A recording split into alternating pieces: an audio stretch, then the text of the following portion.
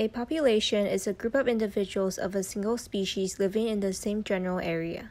Population ecology is the study of populations in relation to environment, including environmental influences on density and distribution, age structure, and population size. Density is the number of individuals per unit area or volume. There are 3 sampling techniques that can be used to estimate densities and population size, including extrapolation from small samples. For example, counting squirrels in a randomly selected area to calculate the average density and then extend the estimate to the population size in the entire area. Another sampling technique involves indicator of population size, such as the number of nests, burrows, or tracks. The third sampling technique is mark and recapture. In this method, in order to estimate the population, a portion of the population is captured, marked, and released. Later, another portion will be captured, and the number of marked individuals within the sample will be counted. This method assumes that marked and unmarked individuals have the same probability of being captured and sampled.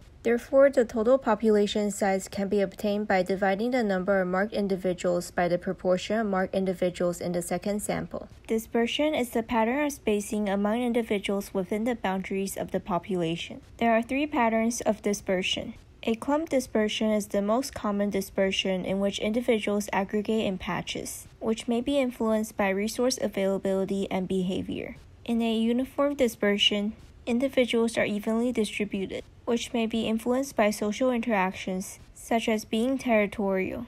In a random dispersion, the position of each individual is independent of other individuals, which occurs in the absence of strong attractions or repulsions. Demography is the study of vital statistics of a population and how they change over time.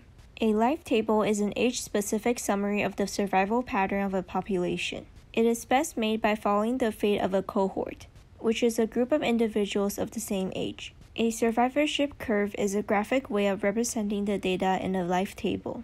Survivorship curves can be classified into 3 general types. Type 1 exhibits low death rates during early and middle life and then an increase among older age groups. An example would be humans. In Type 2 survivorship curve, the death rate is constant over the organism's lifespan. An example would be a squirrel. Type 3 survivorship curve involves high death rates for the young, then a slower death rate for survivors. An example would be clams.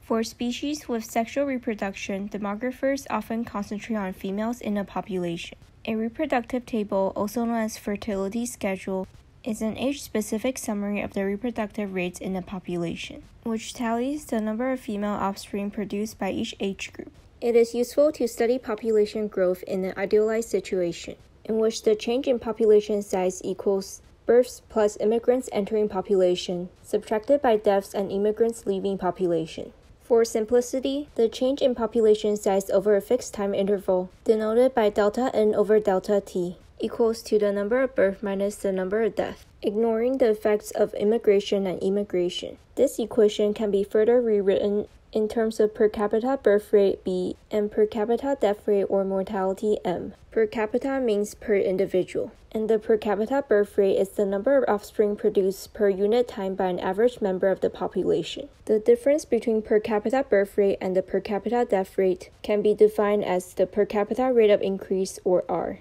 When the birth rate equals the death rate, R equals 0 and there is 0 population growth. Exponential population growth is population increase under idealized conditions, which results in a J-shaped curve in a plot of population size against the number of generations. The general equation for exponential growth is dn dt equals to the instantaneous per capita rate of increase R instantaneous times the population size n. Exponential growth cannot be sustained for long in any population. A more realistic population model limits growth by incorporating carrying capacity, denoted by K, which is the maximum population size the environment can support. In the logistic population growth model, the rate of increase declines as carrying capacity is reached, represented by the equation dn dt equals to instantaneous per capita rate of increase times n times carrying capacity minus population size over carrying capacity, which produces a sigmoidal curve.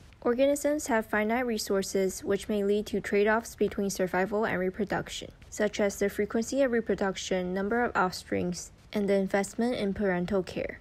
The traits that affect an organism's schedule of reproduction and survival make up its life history. The life history traits favored by natural selection may vary with population density and environmental conditions. There are two patterns of life history traits. R selection, or density-independent selection, selects for life history traits that maximize reproduction. Birth rate and death rate do not change with population density. Whereas K selection, or density-dependent selection, selects for life history traits that are sensitive to population density, in which birth rates fall and death rates rise with population density, which is an example of negative feedback that regulates population growth. Density-independent selection is mainly affected by weather and periodic disturbances, whereas density-dependent selection may be affected by competition for resources, territoriality, disease, predation, toxic waste, and intrinsic factors, including hormonal changes that delay sexual maturation and depress the immune system when the population density is high.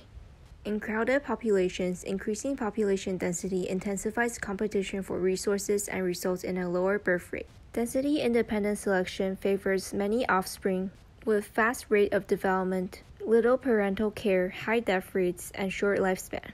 On the other hand, density-dependent selection, or K selection, favors few offspring, long development, extensive parental care, low death rates, and long lifespan. R-selected species often exhibit semoparity, also known as Big Bang reproduction, which reproduce a large amount of offspring once and die, such as Pacific salmon. K-selected species often exhibit heteroparity, or repeated reproduction, producing offspring repeatedly. Highly variable or unpredictable environments likely favor Big Bang reproduction, while stable, dependable environments may favor repeated reproduction.